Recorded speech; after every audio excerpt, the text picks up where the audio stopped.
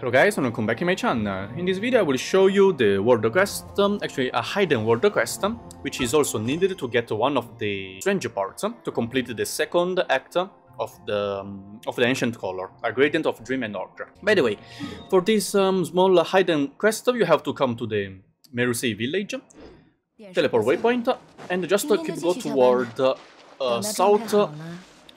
southwest direction. Here behind, go above a bit, then just jump down. You will see a waterfall here. Downside, you will find this Merusei fishing. It's called Yara. This is the NPC we have to talk with. Why have you got your fishing rod out over here? Okay, now we have to go here, place, and then talk with the Yara again. Enemy will spawn, just kill it. I mean, defeat it. And this small hidden quest is finished. 20 prime gems and we will get strange part, 25k Mora and 150 XP. So it's a quest reward, normally XP.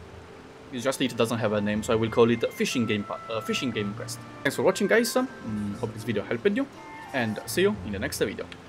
Bye!